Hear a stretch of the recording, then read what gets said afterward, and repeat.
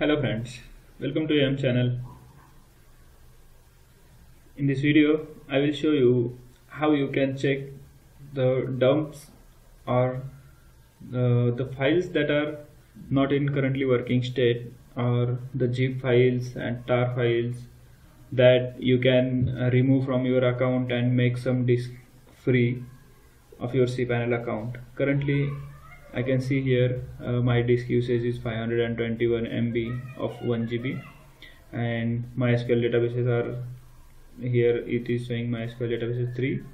Here you can check these statistics, and again if you want to check disk usage, you can check this from disk usage as well.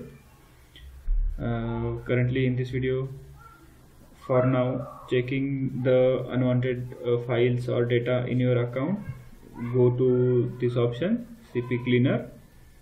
It may depend on your hosting provider that this option may available or not.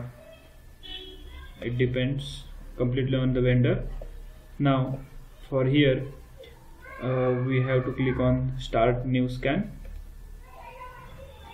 Now it will show us here that which files can be removed from our Cpanel account and how many disk size can be freed by removing that files.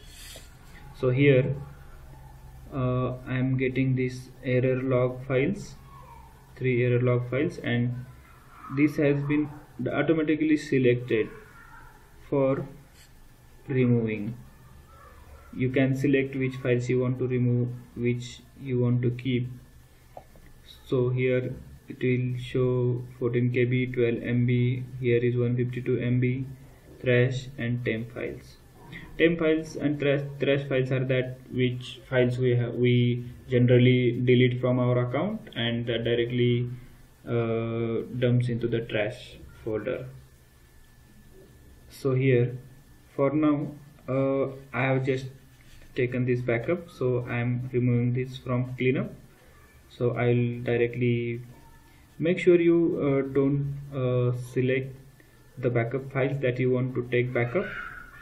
Once you take the backup, you can directly remove that folders or zips from at that place also. For now I am just cleaning this file. Just click on clean files. It is asking for your confirmation, because once this is done, you can't revert that, you can't get that files back. So we have removed some files.